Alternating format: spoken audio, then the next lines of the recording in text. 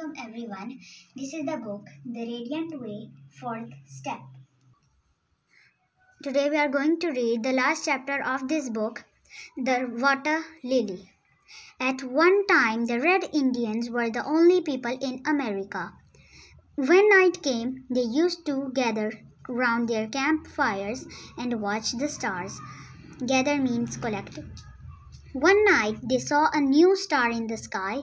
It came closer each night until it rested over some tall trees near the camp. A month went by, and one of the young Indian braves had a strange dream.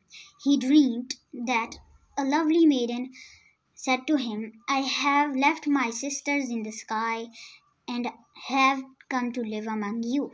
Please give me a place for a home." He told the wise old Indians his dream, and they said that the lovely maiden must be the star.